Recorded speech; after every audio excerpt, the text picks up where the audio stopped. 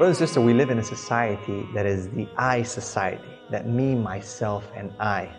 Being selfish, self-centered. Everything is about me. Forget about everyone else. I need to be number one. Whatever I do is the best thing for me. I could care less about what everyone else around me does. It is an individualistic word, an individualistic world that we live in. Everyone for themselves. Be first. Whatever it takes for you to do that, it's okay. It's worth it. And this is a Machiavellian philosophy, that the ends justify the means. Whatever it takes you to do it, you will do it. And societies are pushing us for that, are pushing us to be louder, stronger, go ahead, argue, debate, race, do whatever it takes for you to be on top. And the concept of the Ummah is slowly brushed aside, slowly disappearing. But the believers are brothers. Allah subhanahu wa ta'ala tells us in the Quran, إِنَّمَا الْمُؤْمِنُونَ إِخْوَةً, that indeed the believers are brothers. And Allah subhanahu wa ta'ala also tells us that إِنَّ هَذِهِ أُمَّتُكُمْ أُمَّةً وَاحِدًا, that indeed this ummah, your ummah, it is one ummah. Ibn Abbas, Mujahid, Qatada, in the Tafsir, Ibn Kathir and so on, they say that your religion is one, your aqidah is one, your lifestyle is one. You are tied by this bond of faith which goes deeper than the bonds of blood, that you are Muslims. Allah continues then to say and talk about what? About people breaking up. Unity is vital. Unity cannot go based on the I society, but on the we, on the concept of ummah, on the pluralistic, the jama'ah, the society that the Prophet ﷺ established in Medina. And this is something that is vital for our ummah, for our existence, for our iman and for our faith.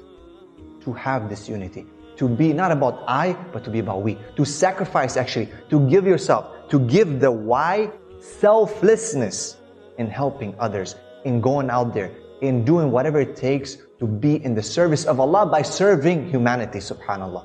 Why are we, brothers and sisters, today in the backseat of this? Why are we, brothers and sisters, today not at the forefront of this when we have the concept of ithar? What is ithar, brothers and sisters? Ithar is Allah subhanahu wa ta'ala talks in the Quran about who the Ansar, as how they behave towards the Muhajirin, those people who came from Mecca, who migrated. Allah subhanahu wa ta'ala says, وَيُؤْثِرُونَ عَلَى أَنفُسِهِمْ وَلَوْ كَانَ بِهِمْ خَصَاصَةٌ, and they prefer these people over themselves. Subhanallah, pay attention. Even though they themselves are in need. So what does that mean? You are in need. You might have some food, you're hungry, and you share it. Actually, you even give it more to your brother or sister because you want them to have more. Because you prefer them by the bonds of brotherhood and sisterhood in Islam, that they should have it. As the Ansar did to the Muhajirin. What did they do? They gave away from their lives. They gave away from their livelihood, from their businesses, from their money, from their own family, subhanAllah, to the point that they're about to inherit from each other, subhanAllah.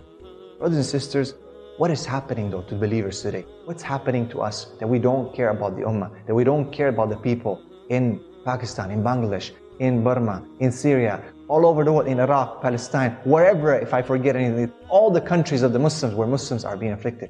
How can we sleep at night and know that these people are being killed? Forget about not being hungry. How can we sleep at night knowing that these people are being killed? The hadith of the Prophet ﷺ said that you do not believe, truly believe firmly, if you go to sleep and your neighbor is hungry. We're talking about hunger here. What about that your neighbor or your brother, your sister is being killed? What about that? Do we suffer for ummah? As the Prophet ﷺ said, that the believers are like a body. If one part is ill, then the whole body is ill. Can we sleep at night, brothers and sisters? Ithar. If we can learn to conceptualize this, to put this in application, this concept of selflessness, of preferring your brothers and sisters over you, we will find that our ummah will change. We will find that the ummah will come back to its just role, to its just status in the sight of Allah subhanahu wa ta'ala. Dear brothers and sisters, this is Gabriel Romaani for the little reminder.